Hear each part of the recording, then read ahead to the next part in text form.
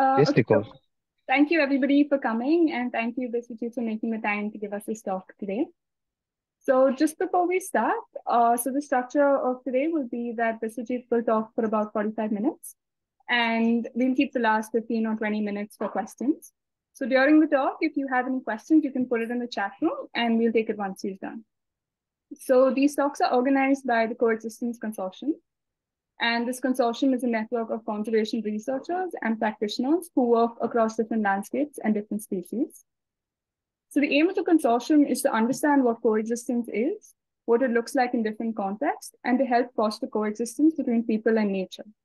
So at the consortium, we believe that coexistence is not limited to communities who live in remote areas and have to share space and resources with wild animals, but it is also very relevant to people living in urban spaces that encounter animals in their towns and cities.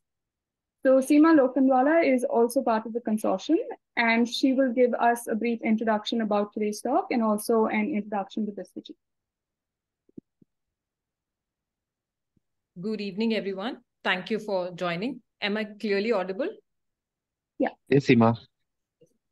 So the speaker, Biswajit Sarmah, he is currently a postdoctoral fellow at the Moturi Satyanarayana Center for Advanced Study in the Humanities and Social Sciences at Krea University. He has completed his PhD from IIT Guwahati. For his doctoral research, he wrote an environmental history of the Kaziranga National Park in Assam. His research also focuses on ethnographic research as well as extensive archival work that he did in India, Asia, USA, and the UK. His work has been published in journals like The Environment and History and also Conservation and Society. He is the recipient of the Fulbright Doctoral Fellowship and also a visiting fellow at the Cornell University in 2019 and 20. Now coming to today's talk. Today, he is going to be talking about the history of the rhino conservation in the Kaziranga National Park in the first 25 years since after the India became independent. In those years, the park was a wildlife sanctuary. It was a very crucial period for a number of reasons, because there were a lot of speculations that since the British have quit India, the wildlife will boom and it will not survive. Against all this pessimism, the rhino did survive. And it did have this first taste of success in reviving an extinct megafauna in the early 60s. On the hindsight, the success has been accomplished with a lot of downsides. There have been large-scale poaching that has happened, loss of buffers and corridors, and there has been that impinged conservation today can be traced back to that period. Eventually, by the time Kaziranga became a national park, which is 1974, it had chartered a new approach to conservation. Today's Biswajit talk will highlight the road to this success and the challenges that the park brought forth from this period towards conservation as well as coexistence. I henceforth invite Biswajit to please take forward. Thank you. Thank you, Seema. And Coexistence Consortium. Shall I go ahead with sharing my screen? Yes, you can.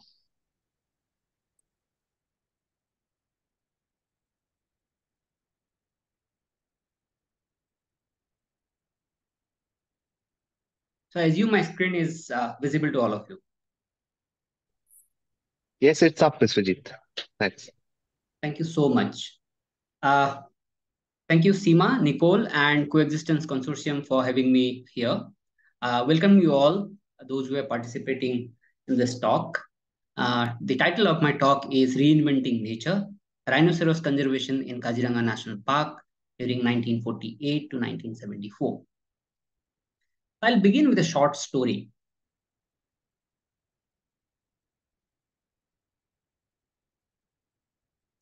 In October 1938, Assam's Forest Department caught a rhino, or the greater one-horned rhinoceros, in what was then Kaziranga Game Sanctuary.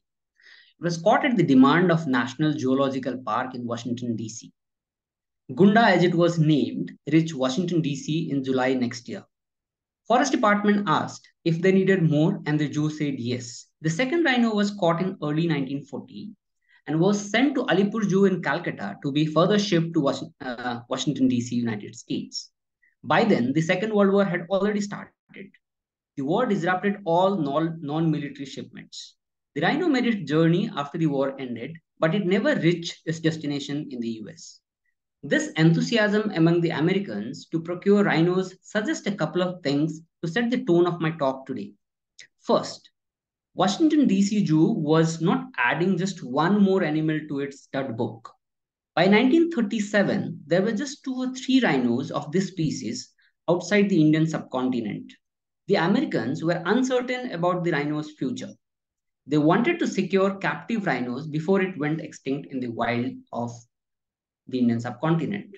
On the other hand, in Assam, the forest officials' eagerness to supply the rhino suggested their optimism about its gradual revival. They considered exporting a few rhinos would earn them some revenue.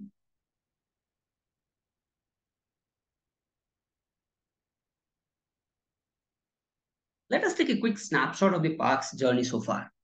The colonial government first proposed to establish a game reserve to protect the extinct rhino in 1905.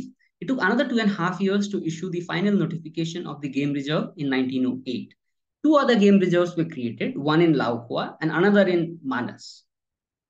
At the same time, since its establishment, Kaziranga had various statuses as game sanctuary to wildlife sanctuary to finally becoming a national park in 1974. Today, Kaziranga is home to nearly two-thirds of world's surviving rhinoceros. The return of the rhino from near extinction is considered to be one of the most remarkable conservation successes of the 20th century.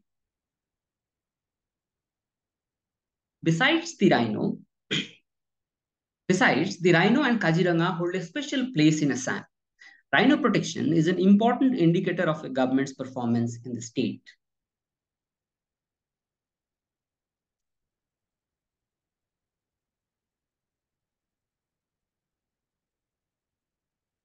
Let us have a look at the topography of Kaziranga National Park, where a remarkable success story of conservation was unfolding in the 20th century.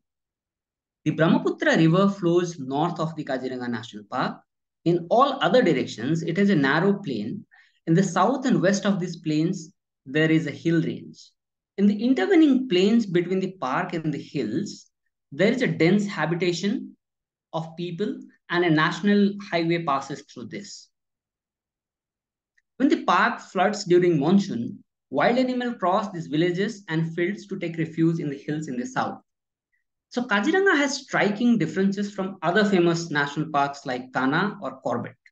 While national parks value clearly demarcated boundaries, Kaziranga is in the fluid floodplains with porous borders.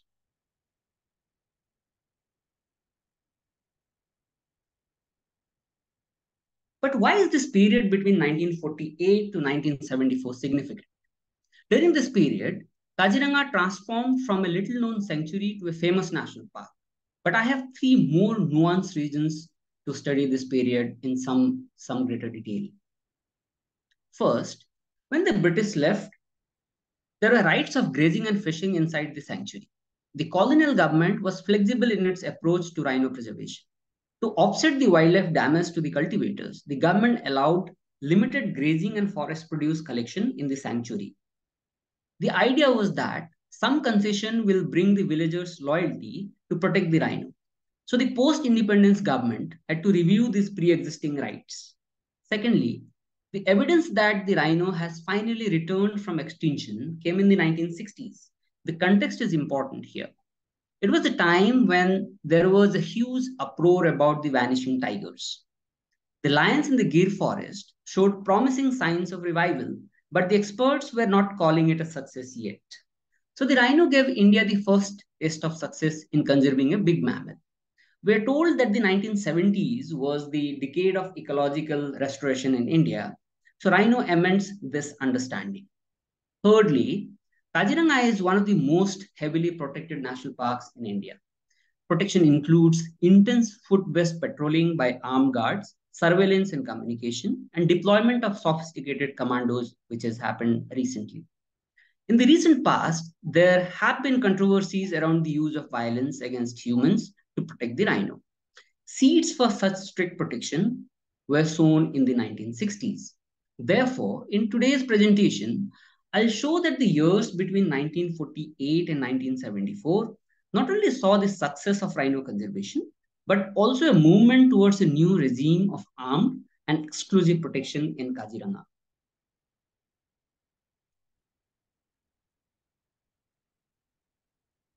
In 1948, the government of Assam invited Salim Ali, the great ornithologist from the Bombay Natural History Society, to report on Assam sanctuaries. The context is important again. In another part of the country, the Gir lions were struggling to survive when their protector, the Nawab of Junagadh, fled to Pakistan. Now, hunters of all hues wanted their pie of lion trophy. Nehru stepped in to create a context in which the lion got a breather. In contrast, the Assamese politicians were at the helm of this new enthusiasm around the rhino. Who's an Assamese is a politically charged topic with no easy answers. For my presentation today, I refer to the Assamese-speaking people. For all other communities within Assam, I'll probably refer to them as Misings, Nepalis, or Karbis, if at all I do.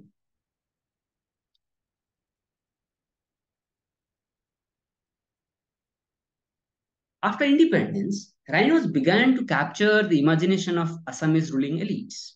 The government of Assam declared the rhino its state symbol, and it became a mascot of the Assam State Transport Corporation, as you can see on the bus on your screen. Paradoxically, the rhino never featured in Assamese folklore or imagination before the 1950s. So what led to this paradoxical shift?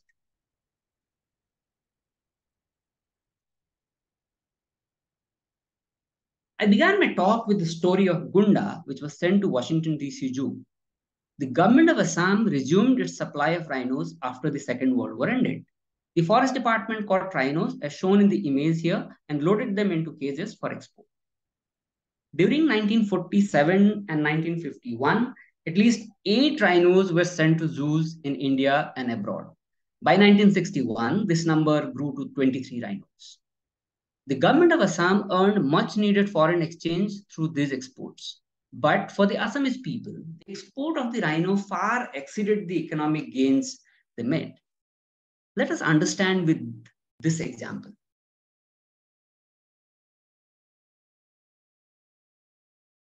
This is Kasiram, which is caught in Kaziranga, and it reached Chicago Zoo in 1948. Kasiram and other rhinos sent from Assam were received with a warm welcome in their respective host cities. Such international recognition for the rhino came at a particular moment for the Assamese intelligentsia. Whether Assam was amply known to the rest of India and the world was a question that had long concerned the Assamese people. From the early 20th century, the Assamese intelligentsia focused immensely on showcasing their rich cultural and political heritage by discovering ancient Assamese texts and antiquity. Rhino fulfilled this quest for recognition.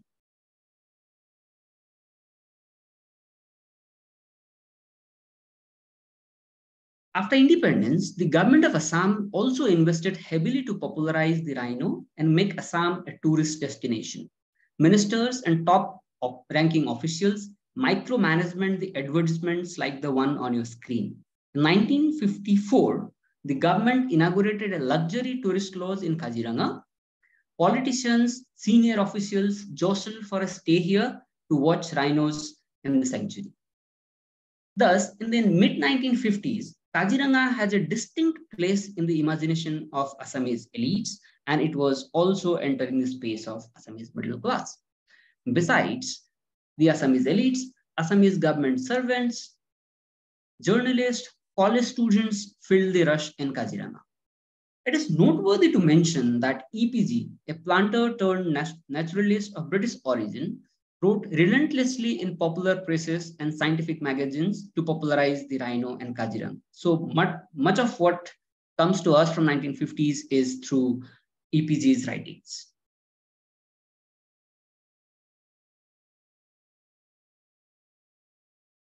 But there were also the complex questions of rights inside the sanctuary.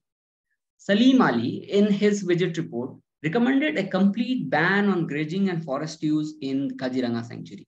The Forest Department was headed by P.D. Tracy, an Anglo-Indian who has left behind an immense corpus of writings on wildlife management, especially the elephants. Stressy camped in Kaziranga to evaluate the existing rights, and he observed, and I quote, "Rhinos are moving freely near the khutis or the livestock camps, as I saw for myself, and if we insist on inoculation of the cattle, we can guard against epidemics. Moreover, our thinly scattered staff in the northern side require some assistance to remain there. If nothing else, they get help from the khutiwalas when needed," unquote. So the forest department clearly needed the graziers' support to patrol the porous and fluid riverine borders in the north. Therefore, existing graziers were allowed to keep their cattle on the northern fringes.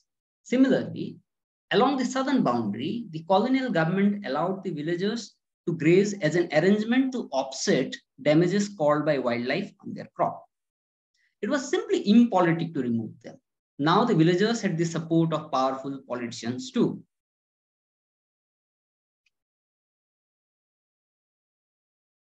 These hard negotiations for their rights inside the sanctuary aside, the base for conservation was growing among the peasants as well. There can be no better example than Budhagunda, meaning an old solitary bull in Assamese. Budhagunda grazed on the sanctuary's edge alongside the domestic cattle for at least 14 years during 1939 to 1953. There were several such old bulls pushed by younger males to sometimes totally unpatrolled edges of Kaziranga sanctuary. The survival of the solitary bull suggests two things to me. First, the rhino could survive in semi-modified landscapes like floodplains, as opposed to the view that only wilderness can protect them.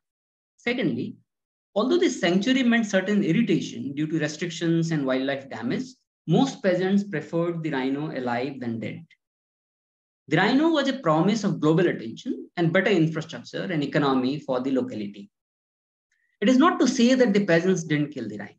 A low-scale rhino killing always existed. Rhino hunting was no longer associated with power and masculinity. Killing the rhino solely for its horn was considered a lowly act. Thus, rhino killing escalated only in the times of prolonged rural distress.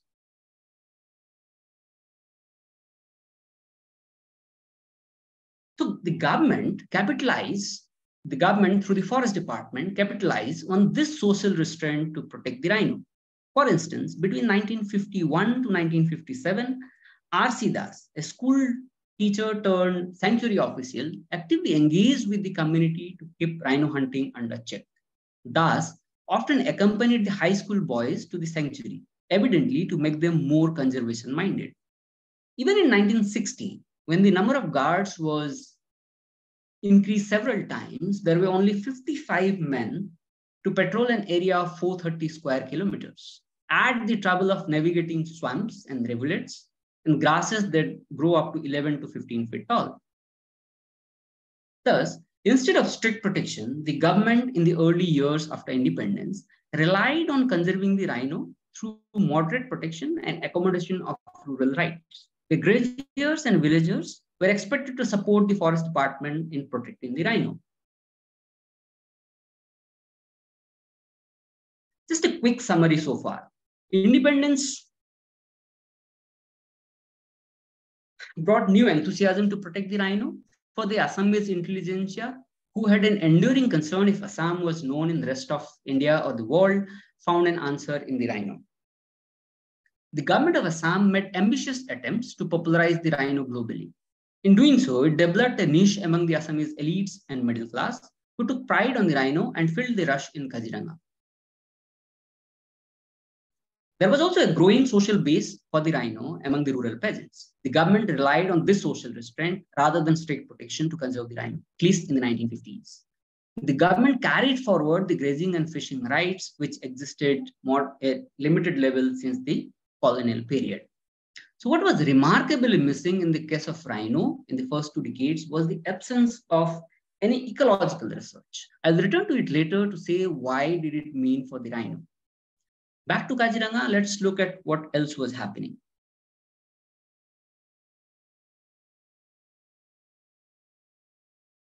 The 1950 earthquake in Assam raised the beds of the Brahmaputra, bringing an unprecedented spell of flood and land erosion.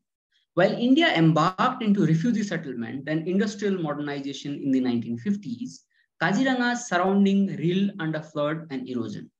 Hundreds were driven into landlessness. We need to understand that the low-lying areas where Kaziranga Sanctuary was constituted were some of the last remaining areas for expanding cultivation in the Brahmaputra Valley. The sanctuary's neighborhood had a number of grazing reserves, which also served as buffers between the wildlife habitat and the villages. Landless villagers cleared these buffers in search of land. One of the key issues the government had to address was the mounting landlessness in the state. So the political climate overwhelmingly favored such squatting over grazing reserves. The government periodically issued land titles to the occupants in such grazing reserves. The crisis was so acute that a 2,100-acre grazing reserve turned into village and crop field in less than a decade in the sanctuary's east. Withering buffers was the worst fear for the Forest Department officials because it would bring more pressure on the sanctuary's resources. In 1949, Bisnuram Medi, the revenue minister and the later chief minister of Assam, visited Kaziranga. His visit led to proposals to create animal corridors between the sanctuary and the Karbi Hills in the south. A politician's keenness in the late 1940s to create animal corridor is probably unusual. The proposal did not materialize for more than a decade.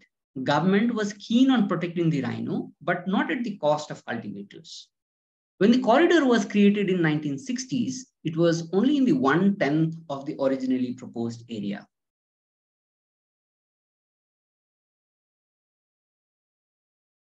So in the 1950s, sporadic issues of rhino killing did not make a buzz. However, from around 1960, Assamese media reported an extraordinary scale of rhino killing for its horn in Kaziranga. We don't have records for 1961 to 1964, but during 1965 to 1970, at least 55 rhinos fell to illegal rhino hunters. Amid landlessness and acute poverty, bands of peasants entered the park to trap rhino in its pit and hack its horn. What exactly led the peasants to enter the sanctuary to hack the horns? I interviewed people who engaged in illegal rhino killing during the 1960s. They explained that it was to secure rice. I was unimpressed. So were their younger relatives who listened to our conversations. Then I went back to survey the police records and newspapers reports of the 1950s and 60s. Police records said a shikari engaged a laborer to dig a rhino trapping pit by paying rupees 100 and 1 seer of rice. The rice, the staple to life, was so dear in the 1960s that it was central to crime in and around the park. Take another instance, which was not related to rhino killing. Rice was so central even to other petty crimes. Once sanctuary guards left their camp for patrolling, they returned to find that their entire supply of rice was stolen.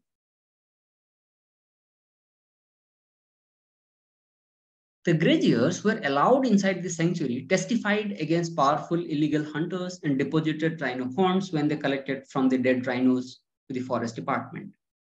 But there were also the wrong ones among them. Rhino killing exposed the efficacy of older patterns of rhino protection through community engagement. It also brought the loyalty of graziers and peasants to protect the rhino into question.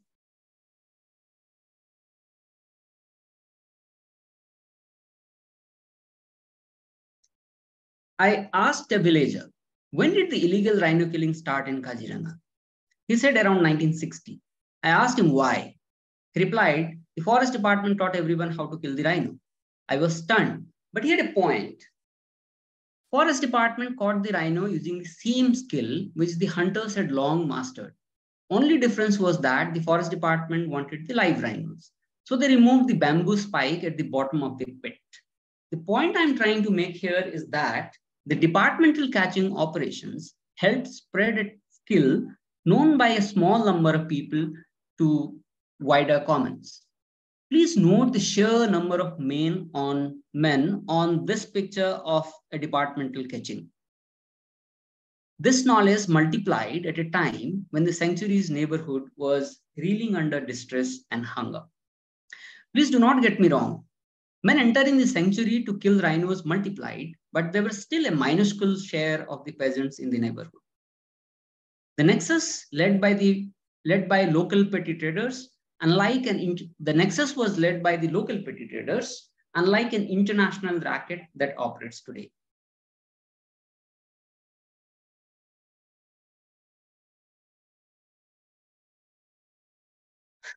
It was not just the rhino killing that captured the newspaper headlines in the 1960s.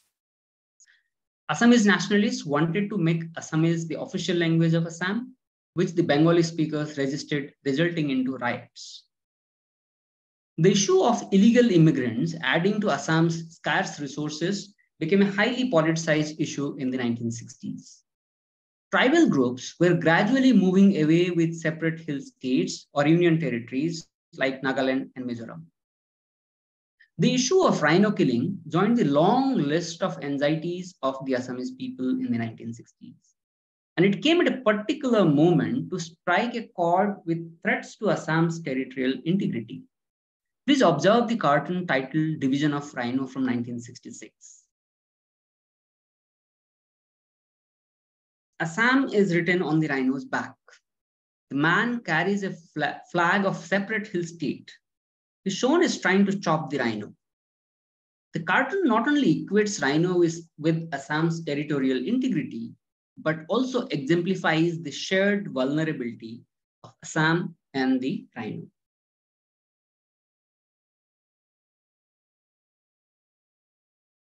The rhino was an Assamese pride.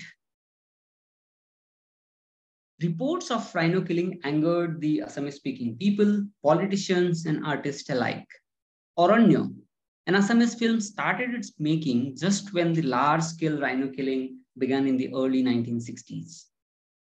Popular culture, such as Assamese films like Oranyo, tapped into the concerns of rhino protection.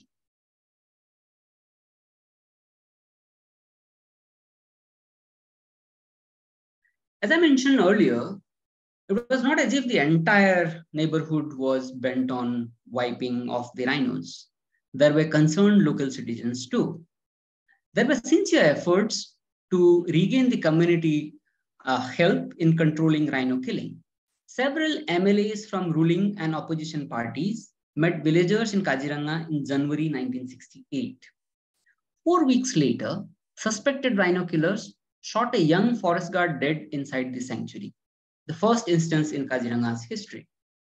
The issue rattled the press, legislative assembly, and public life in Assam. Newspapers carried angry editorials, and opposition members cornered the government in the legislative assembly for its failure to protect the rhino. So rhino became a new symbol of dissent in Assam. There was a new realization among the political brass that rhinos cannot be protected without strong protection measures.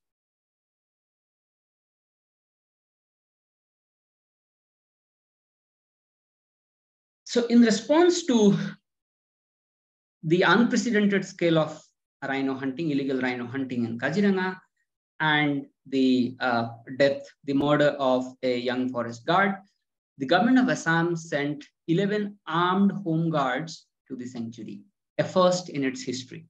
The long-shelved plans of converting Kaziranga into a national park were revived. The objectives were to afford it greater protection, attract tourists, and even earn revenue through tourism.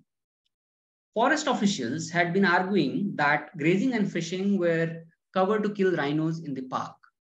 They also argued that these concessions were made at the cost of wider economic development of Assam through rhino tourism. These anxieties were also fueled by the fact that the sanctuary lost around 84 square kilometers to the Brahmaputra's erosion during 1912 to 1972. Forest Department convinced the political leaders of the time that the rhino cannot be protected when graziers and fishers had access to the park. Under pressure to protect the rhino, political leaders agreed to the arguments and slowly changed their gear from prioritizing agrarian priorities to prioritizing conservation with respect to Kaziranga. The years leading up to the conversion of sanctuary into a national park deemed most favorable for the forest department to remove graziers and fishers. There was also greater political support for the use of bullets against suspected rhino killers. Since the Home Guards arrived, encounter became the new buzzword.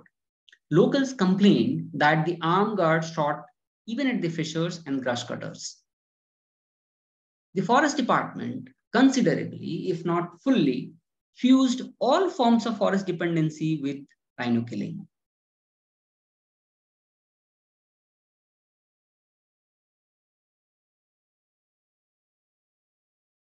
So even as the Kaziranga rhino reeled under distress, its revival became evident in the mid-1960s. A census in 1966 revealed that there were around 366 to 400 rhinos in the sanctuary alone. In 1970, the Government of India appointed an expert committee to assess the state of wildlife in India. The committee was dismayed over the general state of affairs in the country, but it praised Kaziranga as having, and I quote, extensive self-contained eco-units, unquote, where nature could take its own course. They were also impressed with the total protection in Kaziranga. However, the committee did not acknowledge that the total protection was only recent, but the success in rhino conservation was long in making through accommodation of rural rights. The members of the committee included Kailash Sankla, who later became the director of Project Tiger. To say that Kaziranga influenced the course of strict tiger reserves under Project Tiger or future national parks would be an overstatement. The influence was rather subtle. Instead, Kaziranga gave a visualization that total protection was achievable in national parks and tiger reserves. So I move on to the concluding remarks this evening. So during the period discussed here, Kaziranga achieved several milestones. First, it gave India the first taste of success in conserving a big mammal. The success came through the efforts of regional political leadership. Chronology is important. Rhino's revival predated the Wildlife Protection Act 1972, which is considered a hallmark of Indian conservation. Thus, rhino's revival in this period takes us to the more decentralized, local, and inclusive approaches of conservation in the past. This is in sharp contrast to a vertical and exclusive approach championed by Project Tiger and the current conservation paradigm. Secondly, the road to this success was not straight.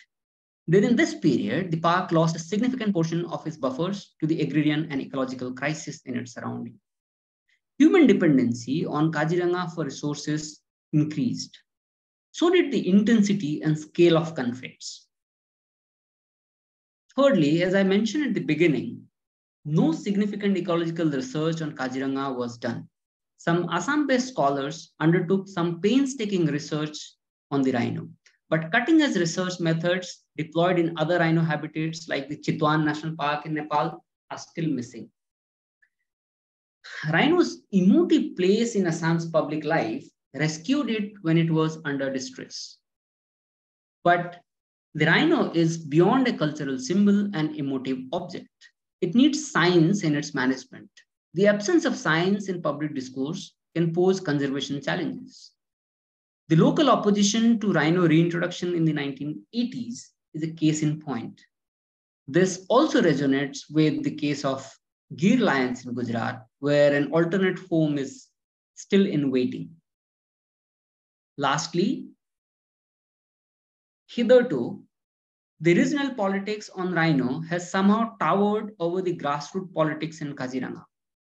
This is because the local politics was too localized. The park now includes the entire bed of the Brahmaputra in its 6th edition. It brings the interaction between wildlife and humans to a much wider geography.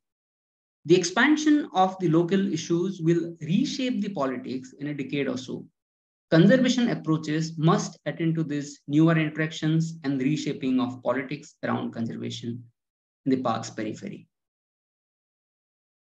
I conclude. Thank you.